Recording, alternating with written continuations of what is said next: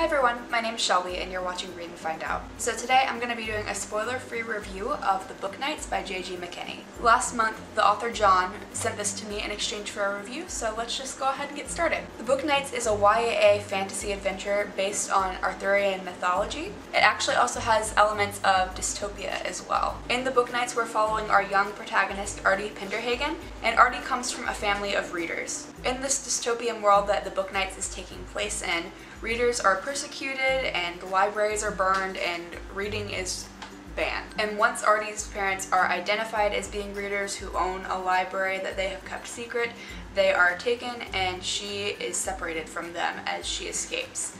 And that's where the story kind of picks up. So I'll go ahead and talk about the things I liked and then the things that I wasn't a huge fan of. So the concepts that went into this book were definitely my favorite aspects of the story. I'm really interested in books where you see readers that are persecuted and books being banned and societies where intellectual thought is not necessarily encouraged and people are kind of kept in the dark about the world and its potential and stuff like that. So that was really interesting to me. The primary reason that the books have been banned and that they're being destroyed is because words are magic in this book, or certain words in a certain way are magic. The bottom paragraph of the description of this book says that The Book Knights is a fantasy adventure in which knights wield words as weapons, librarians are wizards, and books can change the future. And I think that sums up the concepts that really underlie this book really well. So phrases or poetry can be used to strengthen oneself or to battle someone,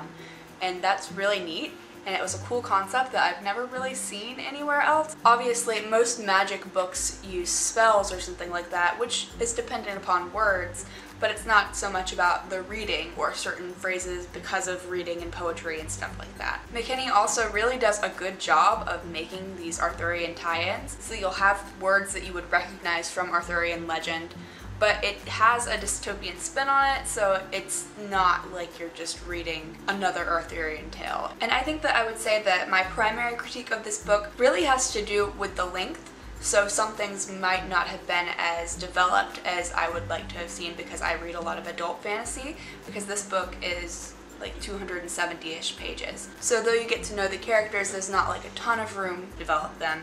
And then the world building, which is done pretty well for the amount of pages that the book contains. There are a lot of concepts and things that the book was doing and trying to do, and I think that maybe broadening it a bit more and creating a bit longer of a story might have helped to be able to do them. However, this is a self-published standalone fantasy, and I realized that being self-published on its own probably creates some limitations in the length of the books that you can produce, or if you wanted to create a series or something like that. And I would also say that this book is probably on the younger end of YA, so younger teens. The protagonist Artie is I think like 13 or 14, so she's pretty young, whereas most YA is a bit older teenagers. So I think that the target audience is slightly younger than I anticipated, so that took me by surprise a little bit when I was reading. Not so much a fault of the book, just not exactly what I had been expecting. So overall, I gave this book a rating of 3 stars. I would recommend this for readers in their teens who like Arthurian myth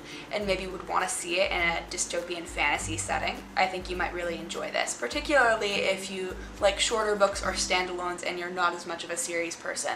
That makes this a lot less intimidating and something you could really enjoy. But that's going to be it for this video. Comment down below and let me know if you're interested in picking up The Book Knights and what some of your favorite self-published works are. I hope you enjoyed this video. If you did, please feel free to give it a thumbs up and subscribe, and like I said, comment down below because I'd love to interact with you. Thank you for watching. I hope you have a good day, and until next time.